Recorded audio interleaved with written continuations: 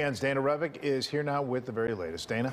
Well, a group of aldermen introduced a series of ordinances today, what they are calling a public safety package, with a focus on giving officers more time off, saying they're being forced to work an extreme amount of hours, putting a toll on their mental health. Our city is in a crisis, and our police department is broken. 23rd Ward Alderwoman Silvana Tabares, the wife of a Chicago police officer, was joined today by several of her colleagues and loved ones of officers who have died by suicide. She is out in the heart of Inglewood, doing everything she can to serve and protect others. Where was her protection? Where was her break?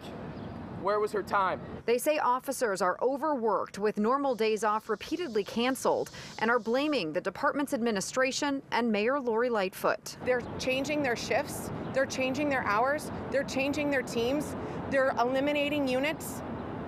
She's wrong. She's lying to you. They're lying to you. The spouses, the families, we know the truth. We live it. Today, this group of aldermen introduced an ordinance that would require the Chicago Police Department to provide at a minimum 1 day off per week for officers, giving them more advance notice of their schedules and allow them to decline forced cancellation of days off. They would also be paid double time for more than 2 hours added to a scheduled shift. Would you support that kind of ordinance? No.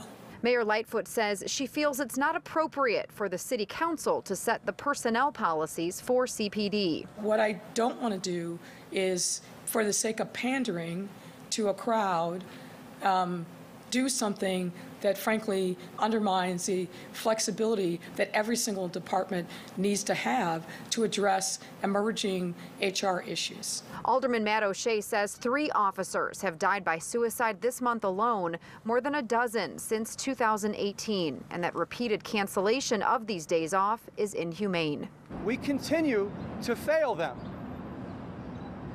They become a number. If we don't stand up now and take care of these men and women in blue, no one's going to take the job, and not one of them is going to be out there to protect us, because nobody's protecting them.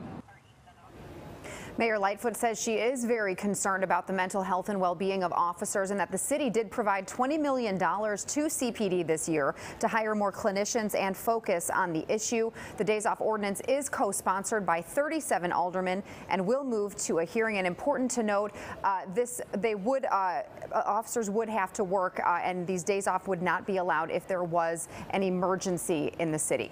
Back to you in the studio. Okay, Dana, thank you. And if you or somebody you know is in crisis, there is help available.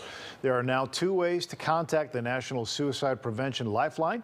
You can call the number on your screen, or you can just dial 988. Trained crisis counselors are ready to help 24/7.